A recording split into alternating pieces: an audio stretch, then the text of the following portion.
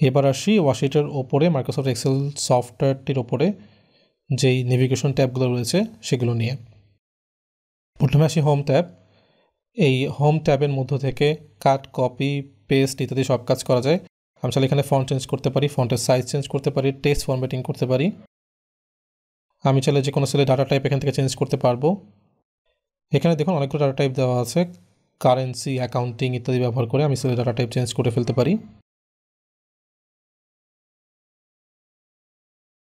এছাড়া এখান থেকে আমি পার্সেন্টেজ ক্যালকুলেট করতে পারি। কন্ডিশনাল ফরম্যাটিং ইউজ করে ডাটার টাইপ অনুযায়ী, ডাটার ধরন অনুযায়ী আমি কন্ডিশনাল ফরম্যাটিং করে সেলের ফরম্যাট চেঞ্জ করতে পারি। এরপর আসি ইনসার্ট ট্যাবে। ইনসার্ট ট্যাবের মাধ্যমে আমি পিভট টেবিল ইনসার্ট করতে পারবো। এছাড়া আমি ডাটাগুলো রিপ্রেজেন্ট করার জন্য, ডাটা ভিজুয়ালাইজেশনের জন্য চার্ট কিংবা গ্রাফ এখান থেকে ইনসার্ট করতে পারবো। এরপর ডান দিকে সিম্বল এবং ইকুয়েশন, এগুলোর মাধ্যমে আমি ম্যাথমেটিক্যাল সিম্বল এবং ম্যাথমেটিক্যাল ইকুয়েশন এগুলো এখান থেকে ইনসার্ট করতে পারবো। এরপর আসি পেজ লেআউট। পেজ লেআউটের মাধ্যমে কালার চেঞ্জ করা যায়। ফাইলারে কালার প্যালেট, এখানে অনেক কালার প্যালেট রয়েছে। চার্ট, গ্রাফ ইত্যাদি ডিজাইন করার জন্য এইসব কালার প্যালেট আমরা ইউজ করতে পারি। থিমসের মাধ্যমে পুরো শিটের থিমও চেঞ্জ করে ফেলা যায়। আমি পেজ সাইজে গিয়ে যদি আমি শিটে প্রিন্ট করতে চাই তাহলে সেটি কোন পেজ সাইজে প্রিন্ট হবে সেটা এখান থেকে ঠিক করা যায়। ব্যাকগ্রাউন্ড চেঞ্জ করা যায় এখান থেকে। আমি যদি কোনো অবজেক্ট ইনসার্ট করি তাহলে সেটা সামনে পিছনে নেওয়া এখান থেকে সম্ভব। এবার আসি ফর্মুলাস ট্যাবে। এটা এক্সেলের সবচেয়ে ইম্পর্ট্যান্ট একটা পার্ট। এই ফর্মুলার এখানে ট্যাবে শত শত ফর্মুলা দেওয়া আছে। এই ফর্মুলাগুলো ব্যবহার করে আমরা এক্সেলে বিভিন্ন ধরনের ক্যালকুলেশন সহজেই করতে পারি। অনেক ধরনের ফর্মুলা রয়েছে, financial, logical, text, maths and trigonometric, আর অনেক কিছু।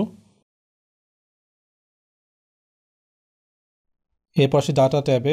ডাটা ট্যাবের মাধ্যমে আমরা ডাটা ইম্পোর্ট করতে পারবো বিভিন্ন ফরম্যাটে। সব ফরম্যাট দেওয়া আছে যতভাবে ডাটা ইম্পোর্ট করা যায়।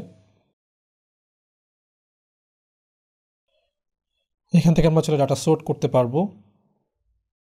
এছাড়া ডান দিকে রয়েছে সলভার এবং ডাটা অ্যানালাইসিস ট্যাব রয়েছে, যেগুলোর মাধ্যমে আমরা ডাটা অ্যানালাইসিস করতে পারবো।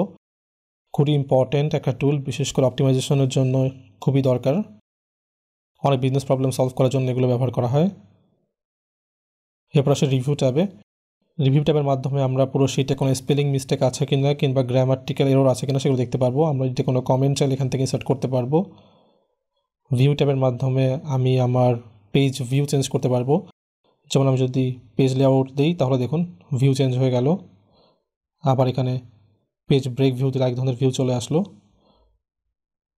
এছাড়া আমি চাইলে জুম সহ আরও অনেক ফাংশন সম্পন্ন করতে পারি। এরপর আসে ডেভেলপার ট্যাবে।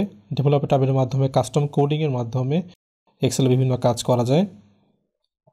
এরপর আসে হেল্প। এটা নর্মাল যে কোনো সফটওয়্যার ক্ষেত্রেই থাকে। যদি কোনো কিছু বুঝতে সমস্যা হয় তাহলে সেই সফটওয়্যার ওয়েবসাইটে গিয়ে সেটা দেখে নেওয়া যায়। সো মাইক্রোসফট এক্সেলও ব্যতিক্রম না। এরপর আসি পাওয়ার পিভট। পাওয়ার পিভটের মাধ্যমে একটা ডাটা সেটের সাথে আরেকটা ডাটা সেট কানেক্ট করা যায়। এটা দিয়ে পিভট টেবিল অনেক কাজ সহজভাবে করা যায়, ইলাবোরেটলি করা যায়। তো মোটামুটি এই ছিল মাইক্রোসফট এক্সেলের ইন্টারফেস নিয়ে আলোচনা এবং বেসিক নেভিগেশন টুলস নিয়ে আলোচনা। পরবর্তী ভিডিওগুলোতে আমরা এক্সেলের আরও বিষয়গুলো নিয়ে আলোচনা করব।